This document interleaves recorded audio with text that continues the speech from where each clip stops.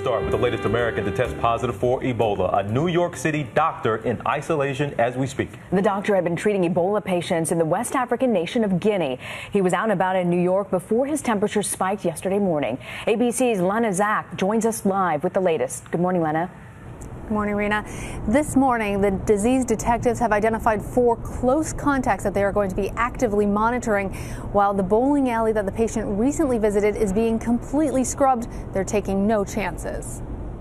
Here in New York, the words no one wanted to hear. Today, testing confirmed that a patient here in New York City had tested positive for Ebola. Inside Bellevue Hospital, 33-year-old Dr. Craig Spencer, who had been in Guinea fighting Ebola for Doctors Without Borders.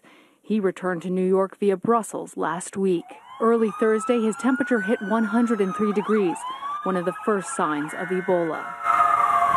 EMTs in protective gear rushed him to Bellevue Hospital, which had spent recent weeks holding drills, preparing for the possibility of Ebola striking America's largest city. Is this a worst-case scenario, Ebola in New York?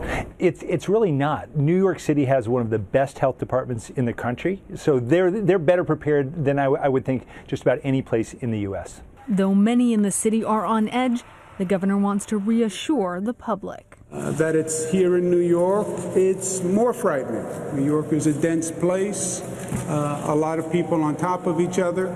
But the more facts you know, the less frightening the situation is.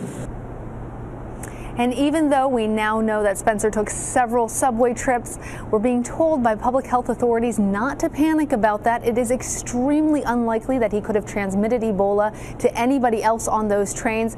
In fact, any sort of transmission from a dry surface to a person has never been found. Rena, TJ? Yeah, that's a good reminder. Lana, how is New York better prepared for this than, let's say, Dallas?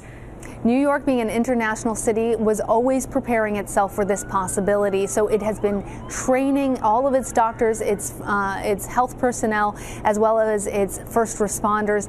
And they believe that they have put very strong protocols in place, including 8 different hospitals throughout the state that were ready to accept any Ebola patients. All right. ABC's Lana Zak for us this morning. Has a lot of people concerned, a lot of anxiety, but again, like the governor said there, the more you know, the less worried you are. So just get the information out there, and we shall see.